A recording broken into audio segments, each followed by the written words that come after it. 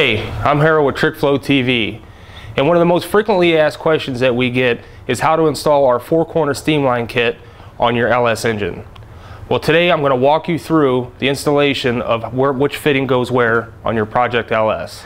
Today I chose to use the black braided nylon hose kit just because it fits the theme of the engine.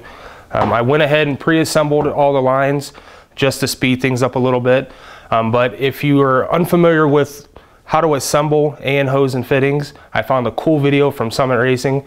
Just click here and they can walk you through that. Some basic tools that you're going to need to assemble this. It's going to be a 3/16 Allen wrench and a 9/16 wrench. Step one is going to be installing the dash 4 steamline fittings on the 4 corners of the cylinder head.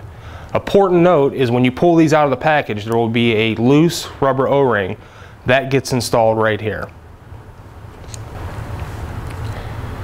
Now that I have the 4 steamline fittings attached, I'm going to route the hose. Now there are many different ways that you can route them. We're going to route across and then on the passenger side of the engine for this application just because it's a cleaner look. The first fitting I'm going to attach is going to be the 90-degree female swivel coupler, and this is going to go to the driver's side front steamline fitting. Next is going to be the swivel dash 4T, and that's going to go to the passenger side front. Next we're going to install the dash 4 male T to the driver's side 90-degree swivel coupler. Now you'll install your 2 dash 4 fittings that we pre-assembled and the hose to connect the two together. To make it easy on yourself, don't tighten the fittings down until the end of the process. The front of this male T is where you'll install your dash 4 straight fitting, and what this will route is to your radiator, to your upper radiator hose, or to your coolant can. Next we're going to install the line that's going to run from the passenger side front to the passenger side rear.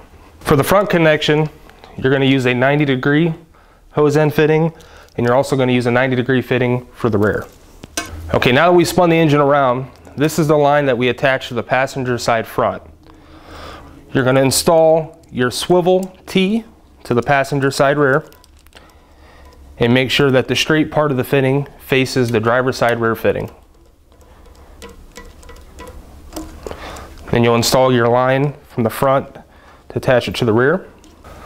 Next you're going to want to install your 90-degree hose end onto the driver's side rear fitting, and then to make the connection to the swivel T, you'll use your dash 4 straight fitting.